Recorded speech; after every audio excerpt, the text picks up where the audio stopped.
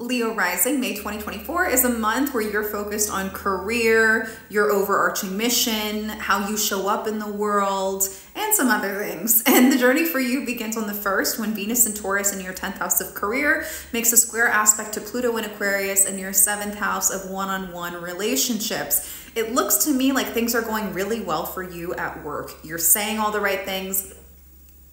I have the hiccups. You're doing all the right things.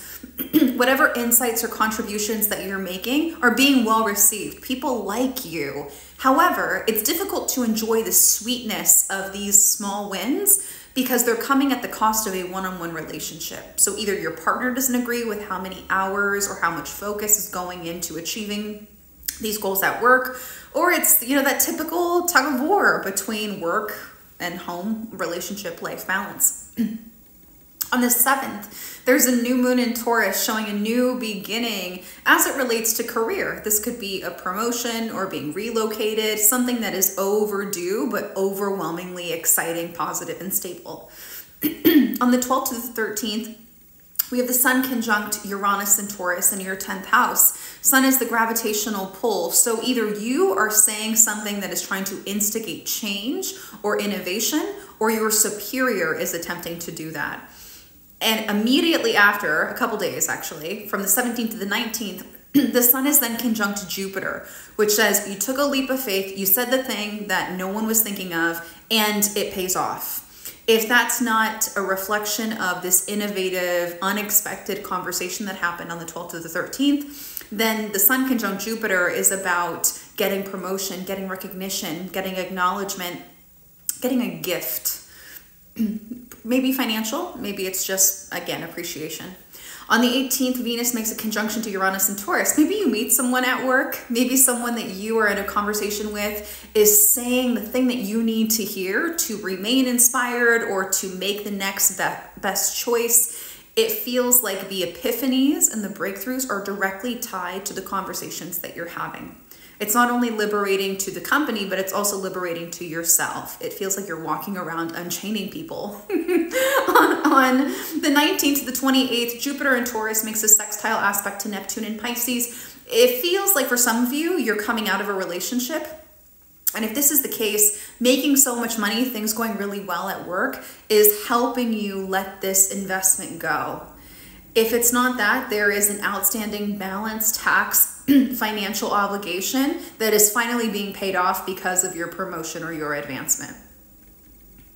On the 23rd, there is a full moon in Sagittarius in your 5th house, another indicator of a breakup because full moons are endings, conclusions, and completions. The 5th house talks about, not the hiccups, a romantic situation. So either you're releasing a creative project, you're releasing a partner, or you're having a one-night stand, and you know, that is what it is.